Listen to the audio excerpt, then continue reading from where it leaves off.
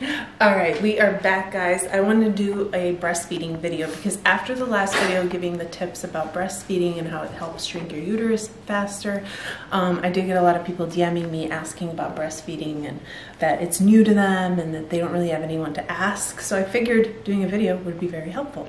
I'm going to go through everything because I have experience. Lila was really difficult, but I learned from her a lot that I was able to use on him, and he is a little pro.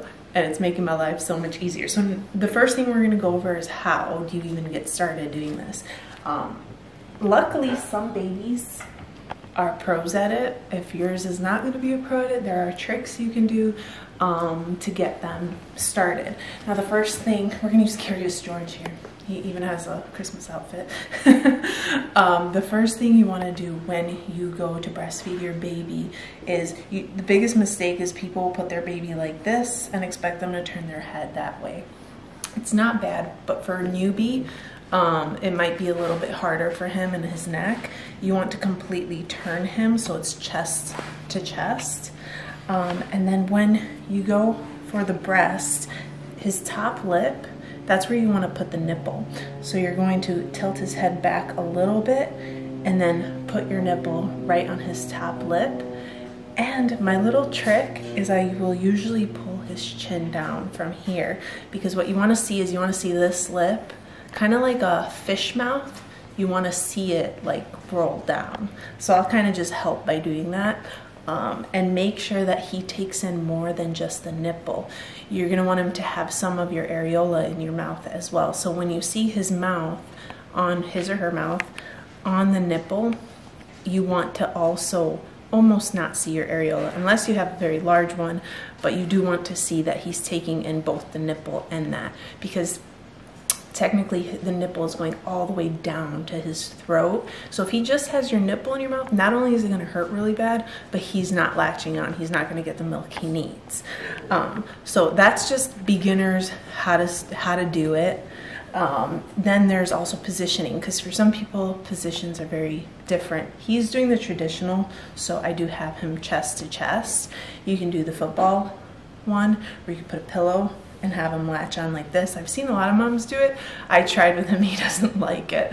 So that didn't quite work for me. You could also lay down on your bed flat and put him on your chest. He doesn't really like being on his tummy, so that didn't work for me either. And then another thing you can do is lay on your side, whichever side you're going to feed from, and have him there. So like if I were to lay down sideways here, I would have him, and then the other side. You could do that if you're co-sleeping at night. So those are just ways you could do. You can breastfeed, kind of experiment with them, find out what works for you and what doesn't. Now, how do you know whether he has a good latch or a bad latch? A good latch, which I have my bullet points, I kind of want to keep everything organized, so let me check my list really quick. So number one, which I already talked about, is the fish lips. You want to see his lip turned over. And then you also want his chin and nose to be pressed up against your breast. If they cannot breathe, they will move away. So you don't have to worry about that. But the nose and the chin should be pressed up. If it's not and all he has is your nipple, it's gonna hurt. So it literally needs to be smushed. You'll see it. But you wanna have fish lips. I don't see his top lip, but worry about the bottom lip being turned over. That's how you know he's getting a really good sucking. And sometimes they'll even do the double chin thing, and that's how you know they're really deep in there. Milk on the sides of his mouth when he's sucking, that is a sign that he's, one, latching good, and you've got good milk coming out. 3, he should be latching onto more than just your nipple, so you want to make sure that you can barely see your areola or just a little bit of it, and that way you know he's getting more than just your nipple. 4, you want to hear them suck and swallow. You're going to hear it. It's like a rhythm, like a repetition. So you're gonna hear the suck and the swallow, the suck and the swallow. You need to hear that to know he's drinking. Another one, a little bit of tenderness is normal when they first latch. So when they start to suck and you're about to get the letdown happen, you're gonna feel a little bit of, ooh, this kind of hurts a little. And then it'll go away and you won't feel any pain or tenderness. And then lastly, you should feel that your breasts are softer. So if they still feel very hard, that means he either didn't get a good latch or maybe he just wasn't on it for long enough. But normally if they're hungry, they're going to be on it for long enough that you should feel your breasts soften up. Signs your baby's not latching well is kind of the opposite of everything I just said. But most importantly, if you hear licking and smacking, that means they have not latched yet. You want to hear the swallow, so you're gonna hear them draw it in and swallow. But if they're smacking their lips around a lot and they don't really have the latch, then you know that they're not really doing much. Your breasts still feel full by the end of the feeding session. Your baby's fussy. Most of the time, a good session ends with them pulling off your breast, not you pulling them off your breast. He should be kind of milk drunk. He or she should be milk drunk. If you're taking him off the breast because it's just not working, or you're frustrated, or they end up getting off because they're frustrated and they're crying, that means they probably didn't have a good feeding session. They always want to come off on their own, feeling satisfied. And then terrible nipple pain that worsens and doesn't improve. Now, this is an important part because a lot of people will tell you, you shouldn't feel any pain. This is not true. Not if you're talking about the first few days. The first few days, you will feel pain. Not everybody. Maybe if you have more sensitive nipples. I know I do. My husband knows I do. He yells at me. He wishes they were not as sensitive as they are. I know I have very sensitive nipples. So it takes about 4 to 5 days for my nipples to get used to somebody constantly sucking on them, you know? So it's normal in the beginning. But once those 4 or 5, maybe 6 days, if they're super sensitive, they should regulate. No more, what is it called? No more scabbing, no more dryness. They should look normal again. If after that time frame you're still getting it and it's only getting worse, then you have a problem, and it's either baby not latching well, it is baby not latching well, so he's probably just sucking on your nipple and it's really hurting. But if we're talking about the getting used to it, that's normal. My tip is ointment after every single feeding until you no longer need it. I didn't need it anymore, so I stopped using it. This is the nipple cream I'm using. It's all organic because obviously they're gonna go back and eat, so you don't want something on your breast that is not good for baby. And in like 4 or 5 days I used like a pretty big chunk, and now I don't need it at all. So you're gonna probably need it just in the beginning, and then once your nipples regulate, it's like, it's fine. You don't even feel it anymore. So that's the only one that if you see online, everyone, even my midwife is like, you should feel no pain. And I'm like, well, in the beginning, I should feel some pain, right? Because they're not used to so much sucking and so much aggravation and hardening, and you know, they're just going through a lot. So it's kind of normal to feel that for some people. Now, things that are different from that, your letdown is too fast. Say your letdown is too fast. How do you fix this? Because your baby is choking on your milk and he's not eating properly. That could be really frustrating. Well, something my midwife said you can do is kind of cut your breast in half pretty much and keep that pressure, which would slow down the letdown, and then you can take it off. I didn't end up using it because Kai was very smart and he learned how to work around it because I have super fast letdown. But I'll explain what he does in a little bit. Another thing you can do is lay on your back and let gravity do its thing. So if you lay on your back, the letdown is going to obviously be slower because you're not upright where it could just fall out of you. Baby Kai is extremely smart, and what he does is he latches, sucks 2 or 3 times, pulls away. He kind of like lets it go down, goes back, and he does that like 4 or 5 times, and then he latches officially, and you hear the suck and swallow. So he knows that. I mean, it sucks because it's a really big mess, because once he latches, it's like your milk is going everywhere down his neck and everything, but that's how he copes with a really fast letdown. Those other 2 tips, you can try them out. If you have your own suggestions, comment below, you know, for anyone who did have a fast letdown and did things that were helpful. I'm sure everyone could use this advice right now. In letdown, you mean pouring up? Letdown, well, most girls will know what this means. Letdown means how quickly your milk comes out. So my milk is coming out really fast, but he's learned how to cope with it in his own way. Now say your letdown is too slow. Mine was too slow with Lila. Like, it would take forever and she would get frustrated, but I kind of dreaded feedings with her because she was so difficult to feed. And I think that that's what got in the way, because if you feel any anxiety, fear, embarrassment, anything that takes you out of ease and just makes you feel uncomfortable, it's going to slow down your letdown. Your body has a fight or flight instinct, and so like if you feel any sense of, you know, oh no, something wrong is happening, or you feel something just is off, your letdown will slow down. And that's what you have to do, is pretty much find a way to de-stress or find a way to be calm, take in a couple breaths, or remove yourself out of a situation that's making you feel that way. So if you're breastfeeding in front of someone that you don't want to be breastfeeding in front of, go in a different room, you know, or, you know, like if you know your kid usually has a hard time, try to, you know, talk to yourself about how it's going to be a great session and pump yourself up for it. And that way you're not like coming into it with fear and your letdown is slowing down. It was funny because he was sleeping and you were ready to feed him, and he just made a sad face, and you just started like, dripping. Oh, and then I just started dripping all over the place. I'm like, geez. With her, I don't think it happened like that at all. He just has to make a little noise, or I gotta think, oh, I think I should probably feed Kai, and then I just look down and it's already coming out. I'm like, don't even think right now. But I think because it was your first with Lila, it was more stressful. Yeah, it was a lot more stressful with him. With her, with him, it's not. So that's just the thought. Also, there could be other factors, like if you smoke or if you drink a lot, that can make your letdown a lot slower.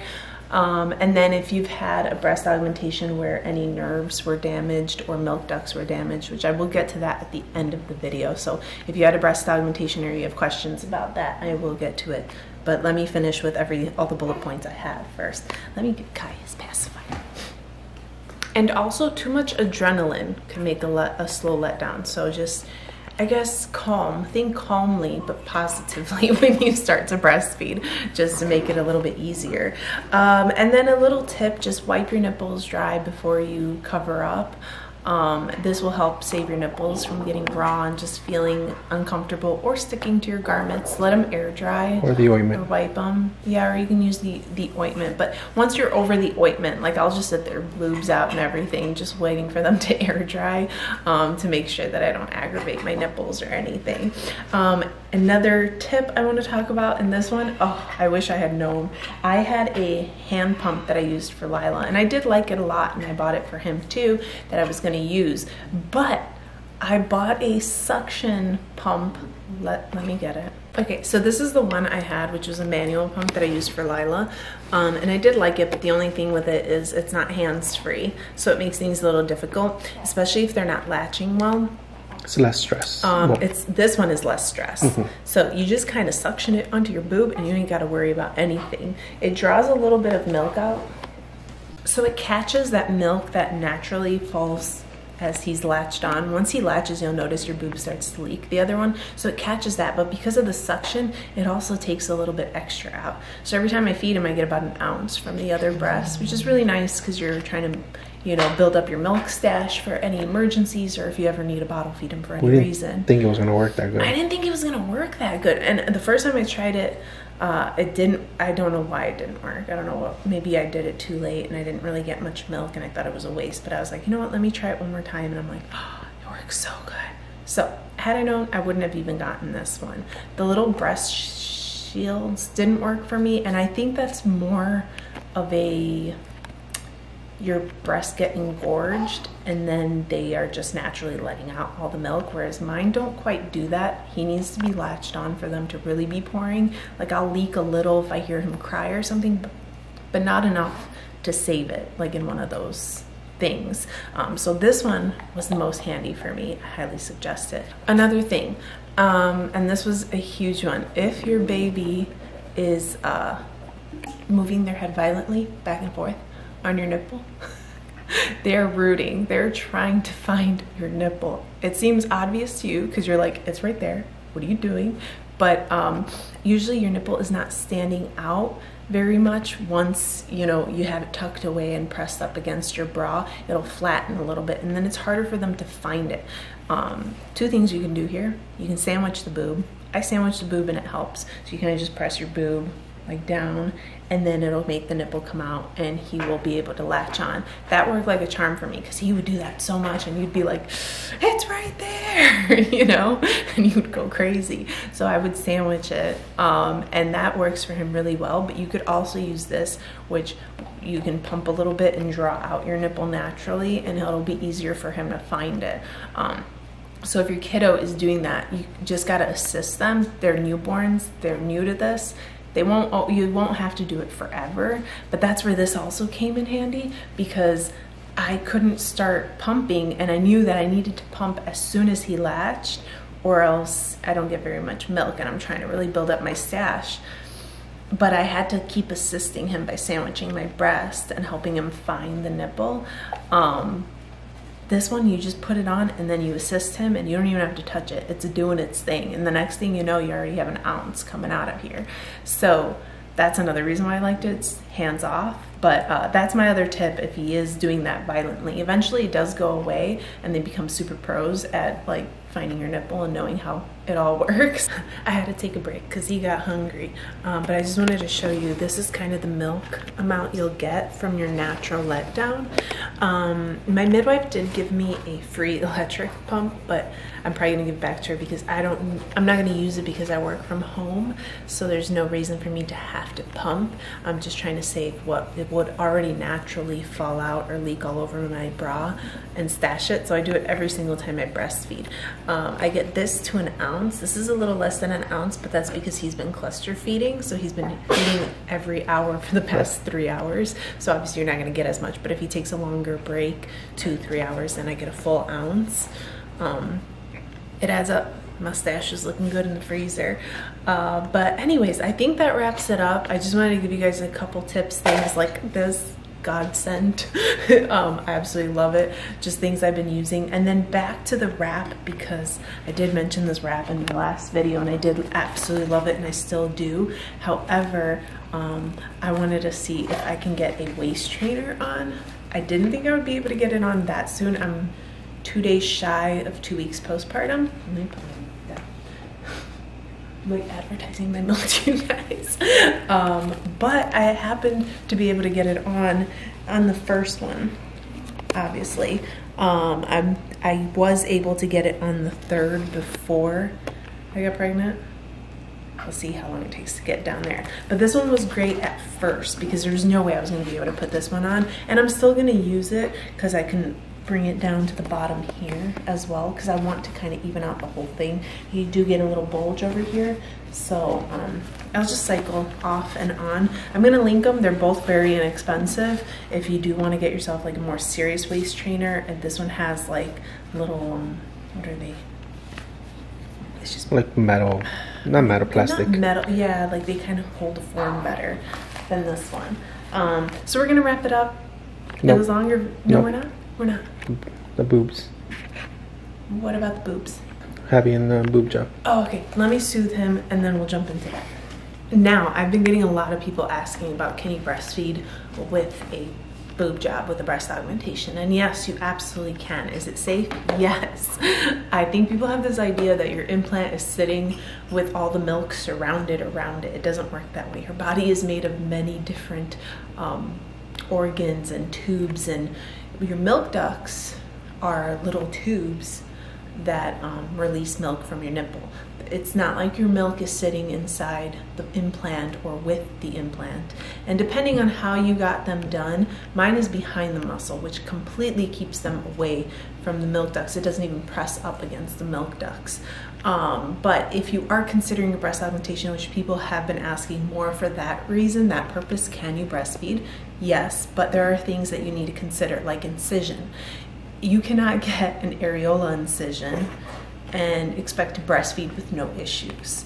So if you do want to get a breast augmentation and still breastfeed and have kids in the future, you want to get it under the breast. That is the safest place to get it without ruining any milk ducts, because the milk ducts are around your nipple, your areola.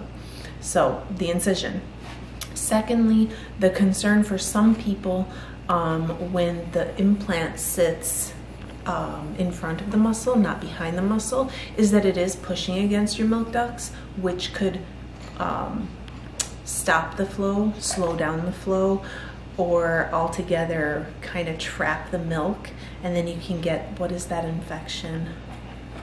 They told me about it in the hospital. I have never gotten it, but I'll write it. That you can get that as well if your implant is in front. Now, I wouldn't even suggest getting it in front. Yes, the recovery time is a little bit faster by like a smidge, but behind the muscle provides a more natural look. And then, yeah, keeps the implant far away from your milk ducts. So I would just do it that way anyways if you want a more natural appearance. But to sum it up, it is perfectly safe. There's actually a study been done, and I have talked lengthily about this with my surgeon, and more silicone is found in a baby's bloodstream who drinks formula than one who gets breastfed by a mother who had a breast augmentation. So it's not, the baby is not going to have more silicone because of you having silicone in you. So that's not really a concern that you need to worry about.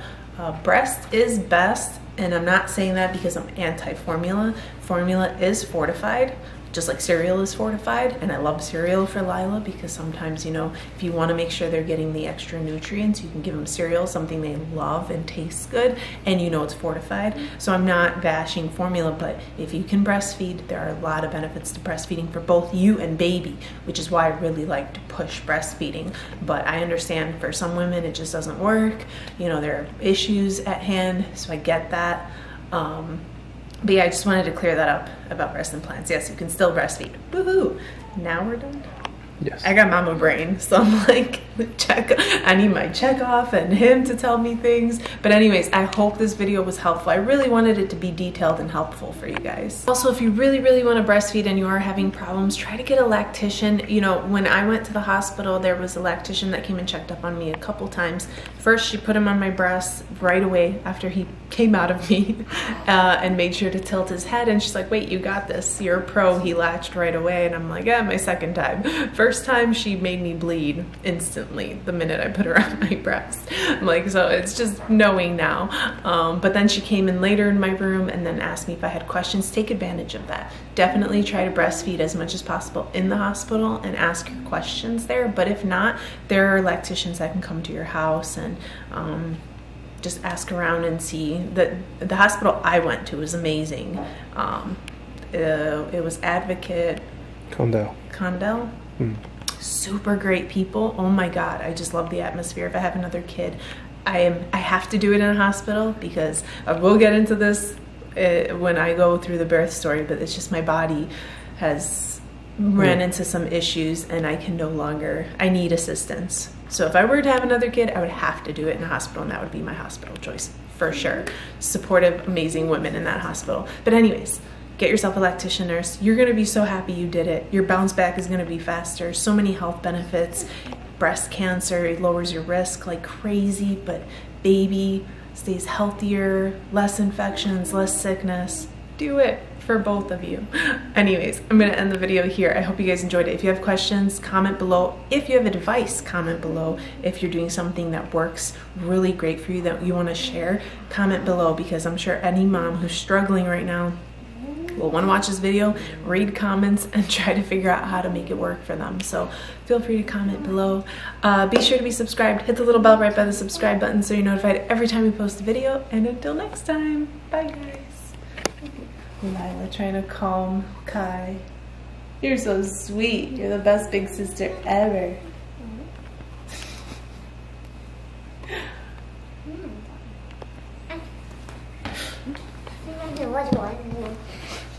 She's like, I don't know what you want.